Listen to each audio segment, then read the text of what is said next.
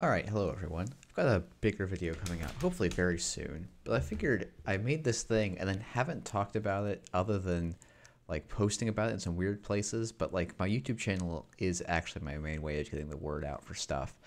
So this is a little project I did over the course of basically a week, about a month ago, and the idea was I just wanted to entertain myself and come up with a way to make a robot that could auto curate a list of cards to put in an auction draft. And I was like, well, the thing I would want that bot to do is be able to intelligently figure out what the best cards are, pull them out, and put them in a draft. And I was like, well, I don't want to go and rate every Netrunner card. And also, I'm very biased and I'm going to forget things. So, why don't I instead turn this over into a crowdsourced project?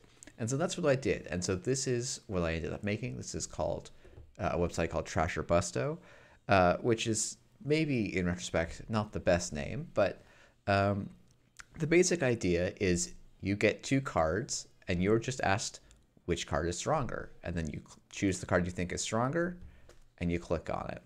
What's happening in the background here is that every single card is getting an ELO rating, and then whenever they're paired up against each other, it calculates the match, and then whoever you click on counts as winning, whoever you don't click on counts as losing, and it does a recalculation to figure out what their new ELO is.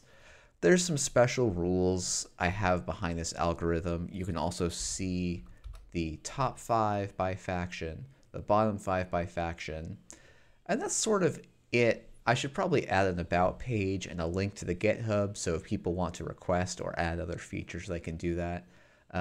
But, you know, I've had a lot of fun with this, and actually a lot of people have. As of time of recording, this has just shy of 57,000 ratings in it, and it's starting to approximate what I think would be a pretty reasonable ranking of all the cards. Now, in terms of what does stronger mean, I actually intentionally am leaving this pretty open to interpretation, because I do want every person's kind of personal opinions on this. So, um, you know, that's it. If you don't know what a card does or is, I would encourage you to try and do some reading about it. It's that you can learn a lot about Netrunner this way. And if you enjoy this, have thoughts, suggestions, questions, feel free to hit me up. I'm both on GLC and Stim Slack pretty frequently, but comments in this video would also be appreciated. I'm going to round this video out to about 4 minutes just by doing some clicking on things and maybe doing a brief explanation about why I'm thinking about cards doing stuff. But again, you should rate cards on your own criteria, not on my criteria. So here we've got two different Wayland assets. One of them is click to gain 2 credits. It costs 2 credits to res.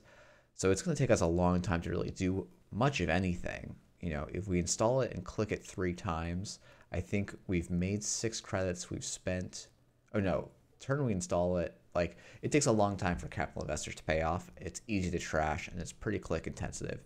Drudge work is pretty powerful because it handles agendas in HQ or archives, shuffles them away. Seems to be much stronger. Paperwall and Dawn's campaign, sometimes you can get these weird ones where it's a little incomparable, right? How do you compare an econ asset to a very low strength barrier? I think the reality of the way I often think about this is which card could see play more widely and broadly. Paperwall is decent for what it does, which is basically make the runner get a fractor, but it doesn't even do that terribly well. Dawn's campaign has been pretty solid econ. It's been outclassed a little bit, but isn't too bad.